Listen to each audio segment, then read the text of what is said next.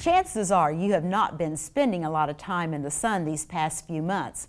But while the weather's still cool, the winter is a great time to check your skin for any suspicious spots. The American Cancer Society reports that annually 2 million cases of basal and squamous cell cancers are diagnosed, resulting in over 3,000 deaths. And over 68,000 cases of melanoma are diagnosed with 8,700 deaths. Dr. Dino Madonna of Lake, Ear, Nose, Throat and Facial Plastic Surgery explains what you should look for when checking your skin and the different types of skin cancers. The three biggies, so to speak, are basal cell, squamous cell, and melanoma. And statistically, I'd say basal cell probably is about 70% of all skin cancers, squamous cell about 20%, melanoma 5%, and then a hodgepodge of oddball varieties, rarities, the other remaining 5%. Melanoma is the biggie in the fact that it is the most dangerous. So luckily it's not the most prevalent. It can spread throughout the body and it can kill you. Number one cause, obviously, is sun exposure. Your top layer of skin, called the epidermis, is made up of squamous cells and basaloid cells, hence the name basal cell carcinoma, squamous cell, and then melanocytes, which provide the pigment to the skin.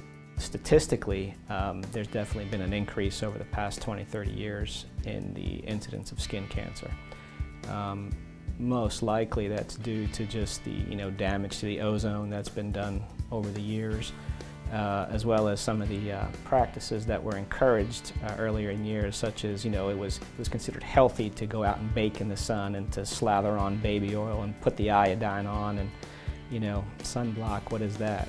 In my opinion, the areas that are sun exposed, your face, your forearms, the higher SPF, the better. As far as melanomas goes, a nice little acronym, it's just ABCD. A meaning asymmetry, so that the size of the actual lesion itself is not symmetrical. Portions are kind of irregular, whether either in color or in pattern. B stands for irregular borders. C are for speckles or colors, changes in colors, and D for diameter. You're going into a tanning bed, 210. I mean, it's UV radiation just the same.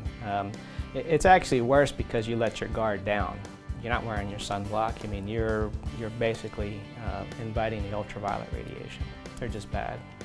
For more information on this story, as well as links to the specialist at Lake, Ear, Nose, Throat and Facial Plastic Surgery, please click on the Precancerous Cells story link on our homepage, yourhometownhealth.com.